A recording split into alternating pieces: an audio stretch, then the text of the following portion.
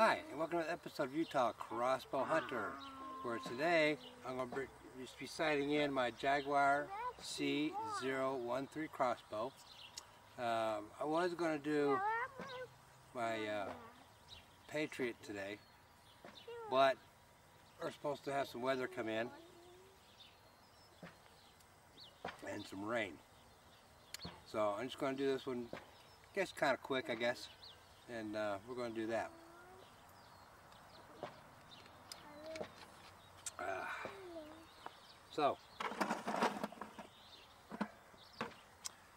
But right now it's nice and sunny outside. I got my umbrella up here to give me a little bit of shade. So with that said, let's get into today's show.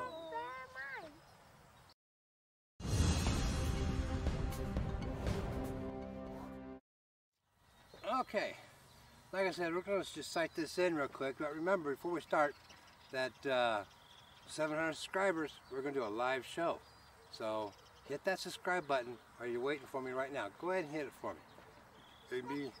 And get my subscribers up. Pass it on to your family and friends. Because I really want to do this show, but I'm not going to do it until I get 700 subscribers. So with that, so hit that subscribe button and let's do that show.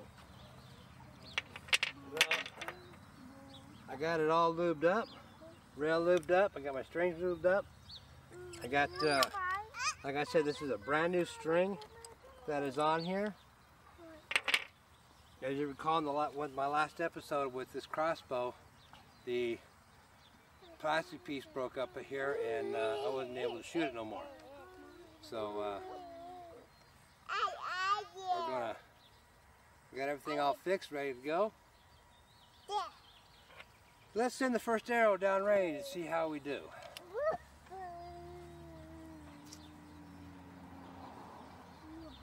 Alright. Get it leveled out here.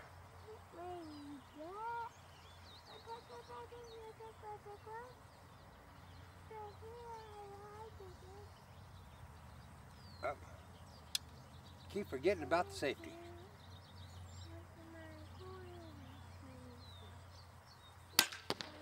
Okay, so that one was a little off to the right and a little low, so let's bring it up a little bit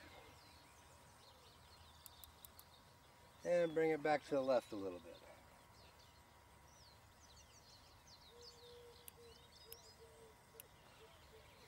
Okay.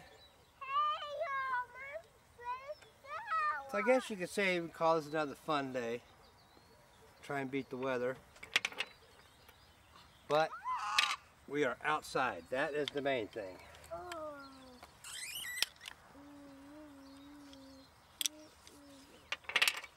As you recall in the last episode, I did it, I guess a week or so ago, that I gave you all the specs to this crossbow. So go ahead and go back and look at that video. Alright, let's see how we do now. All these arrows are 362 grains. I got 6 of them at that.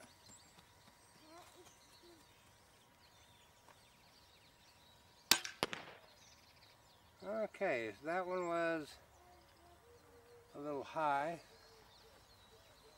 So let's bring it down a little bit. And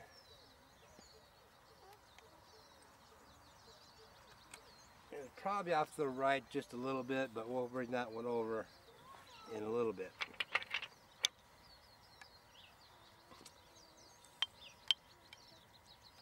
So these are all carbon arrows that I got. As you recall, in another episode we did a spin test on some aluminum ones that I got, and they were all out of whack.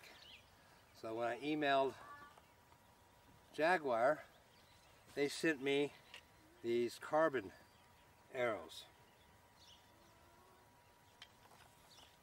Hey, get over here.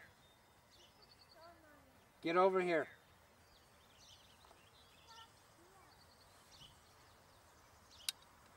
Okay.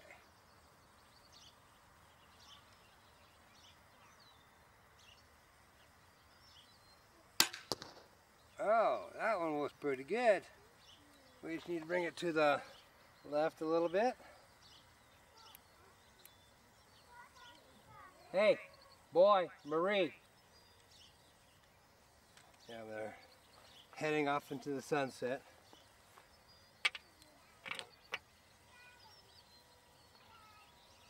But they enjoy being outside. Okay.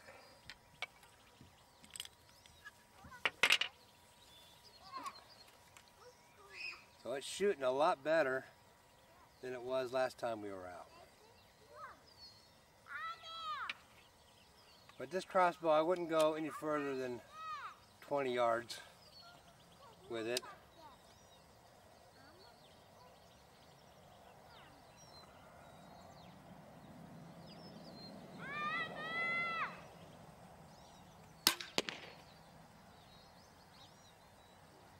And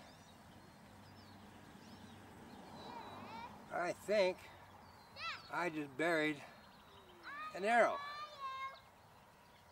I do not see where it went. But it's strange how these bags are rated like 400. This was 450 feet per second, and I bury arrows. But I guess that says how much I've shot at this bag, maybe.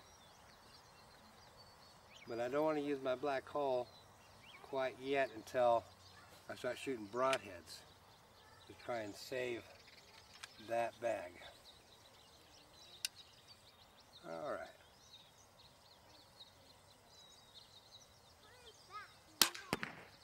Okay, that one came a little bit low.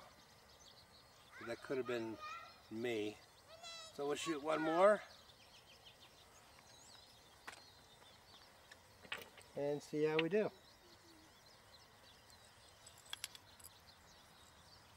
Like I said, this is a very fun crossbow to shoot. A good entry-level crossbow. But before I started doing these videos, like I said, this is the crossbow I was shooting for a while. So it went through a lot of stuff before I started shooting videos. Alright, one more here.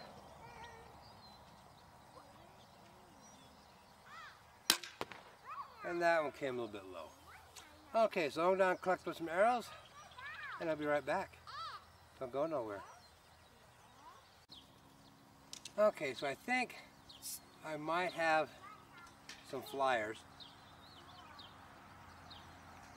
So we'll try and see if we can eliminate some flyers.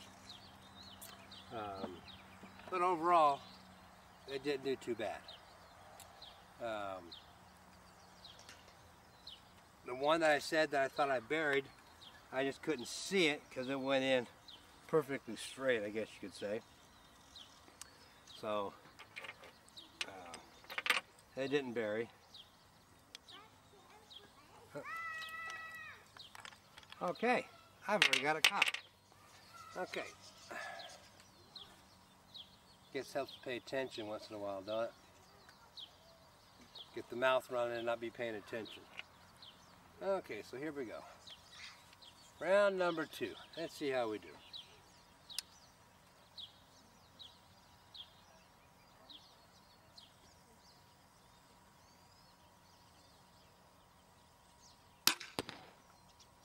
Okay, so that one kind of flew down and to the right.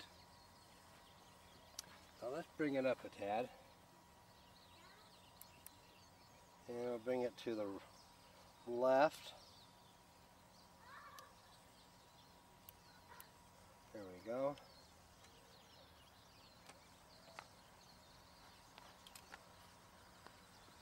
I mean, this crossbow, like I said, only cost about 200 bucks. It was given to me by my dad.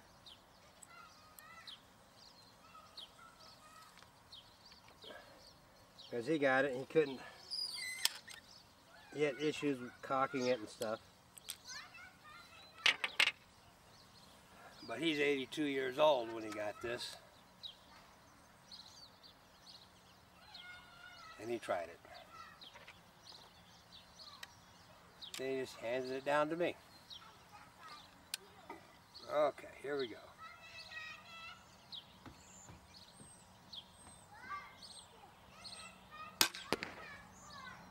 That one looks like a bullseye. Oh, that's good.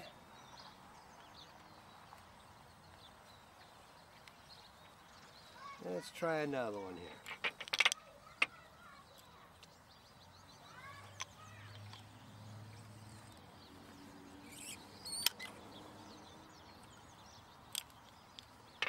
I guess you say a nice thing about all four of my crossbows with the cocking rope. I can use the same cocking rope on all of them. So I have like 3-4 cocking ropes. So I'll never be out of cocking rope.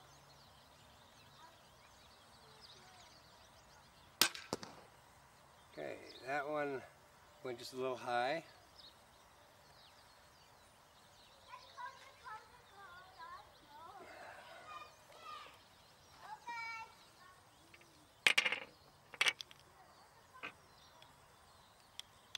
I kind of like these fun days. I really don't feel like I have a lot of pressure when I'm making these videos. But I think the next time we take this one out, we'll do a speed test with it.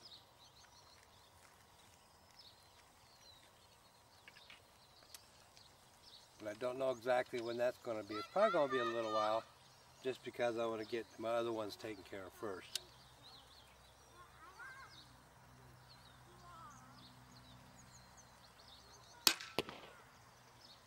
Okay, so that one was a little low.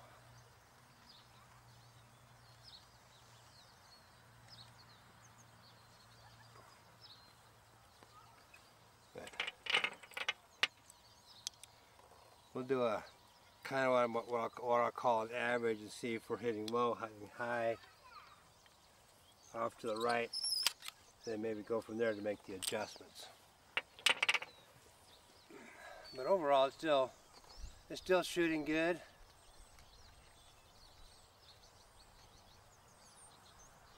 And that's what I like.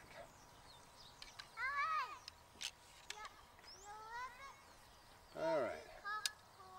The fifth arrow. Let's see where this one goes.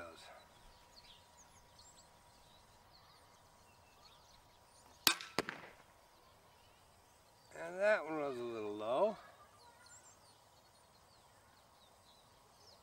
But from here, it kind of looks like I buried it up to the fletchings.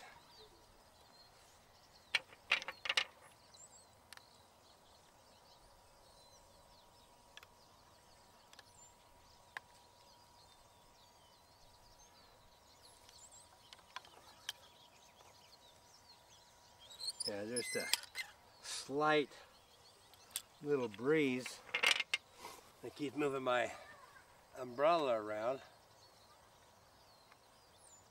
but it still kind of keeps me in the shade a little bit, not bothering my eyes like it was the other day.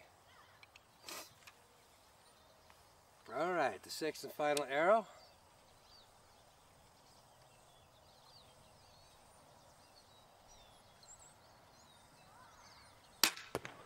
And that one was a little low. Alright. So I'm going to collect those, come back, make an adjustment on my sight. Don't go nowhere. Okay, so we're all ready to go. I adjusted my sight. I'll bring it up a little bit. So we'll see how we do here. And I'm thinking for today, I'm going to call it, after round 3, I'm going to call it a day, just because I do start to see some clouds coming in, and the breeze is picking up just a little bit, which I've learned here, that means the wind is not far behind.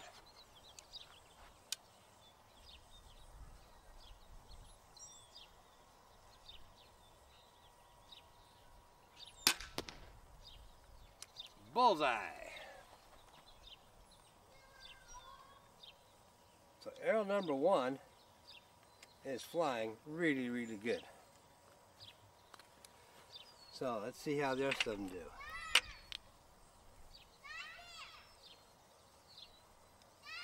What?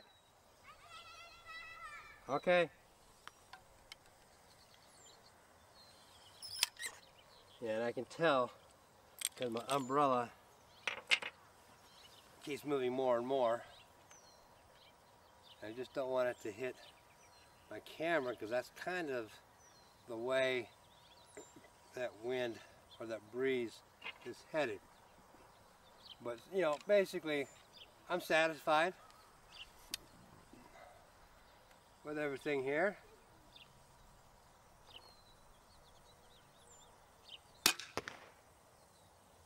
Okay, so that one was a little high, but you know, then it looks like it's just on the just above the big black ring. So if that was an animal, it would be dead.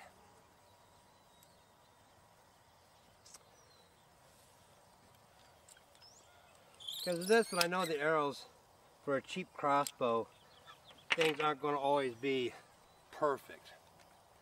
They're going to fly everywhere, but as long as I figure I get them within a kill range, that'll work for me. Make an ethical kill shot.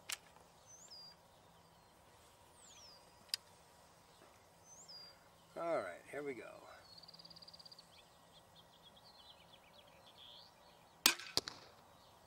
Okay, that one was a little high, so let me bring it down.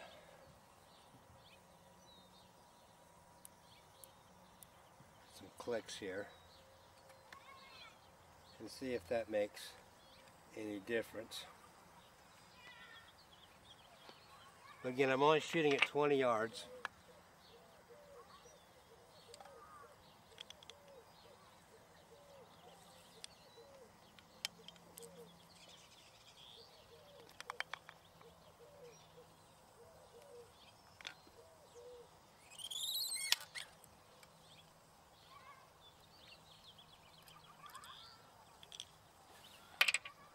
There's a lot more recurve crossbows that are probably better than this one. Of course, they're more expensive.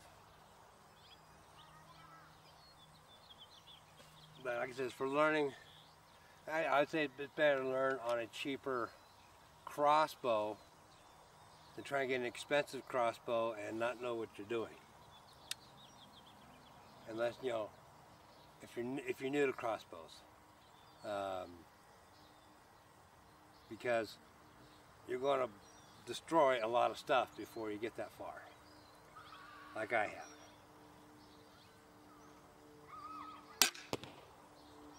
And that one was a bullseye. It was kind of weird watching that one. And you can see it go off to the left and then come back in. So that's kind of neat to see. I just wish I could afford one of those recording scopes so you can see that, the way they adjust and come back in.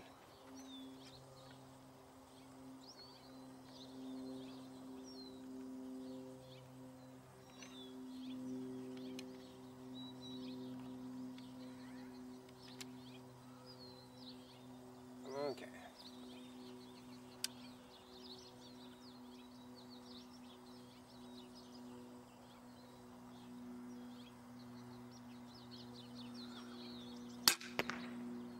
Bullseye.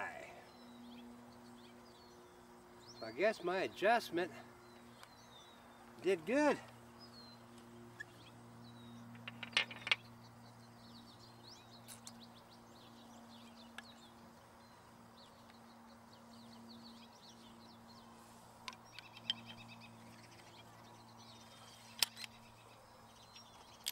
But this one is so much easier to cock than the other ones, that's for sure.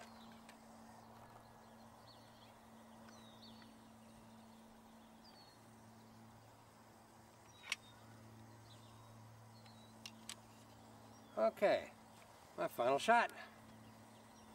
Let's hope we close it out with a bullseye.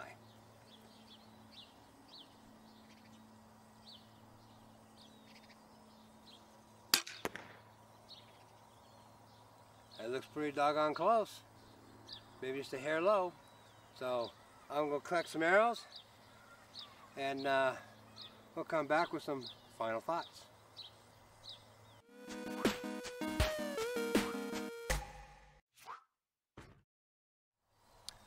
Okay, so we're back with final thoughts. And when I went down and looked at all my arrows, pretty much all of them were in a kill range, so that was good. I was impressed with that. Like I said, but this again, it's a $200 crossbow. These ones here, these 16-inch arrows, are 362 grain arrows that I got, and they all came in at that. So that was good. When I did the weights, again, that's on a previous video that we went over.